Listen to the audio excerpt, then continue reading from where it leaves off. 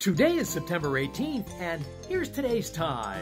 A different tie every day, and here are 5 things you should know from today in history. On this date in 1793, United States President George Washington laid the cornerstone of the Capitol Building in Washington, D.C.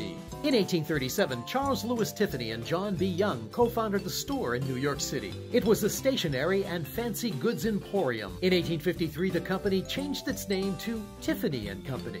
In 1899, Scott Joplin was granted a copyright for his Maple Leaf Rag.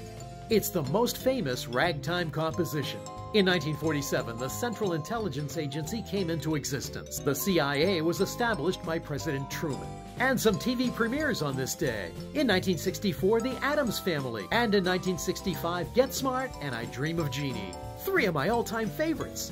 Today is also U.S. Air Force Day, Hug a Greeting Card Writer Day, National Day of Civic Hacking, National Cheeseburger Day, National Cartonnage Day, National First Love Day, Chiropractic Founders Day, International Equal Pay Day, National Respect Day, Read an E-Book Day, and Purple Bra Day.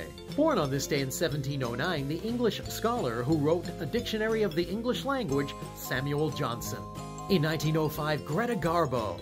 In 1907, for you Hogan's Heroes fans, the man who played General Burkhalter, Leon Askin. In 1940, Frankie Avalon. In 1945, the man who wrote the first commercial antivirus software, John McAfee. In 1951, Ben Carson and Dee Dee Ramone.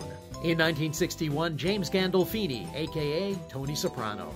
And in 1971, Lance Armstrong. If it's your birthday today, or if it's coming up, let us know in the comments section. And that's just some of what happened in history today.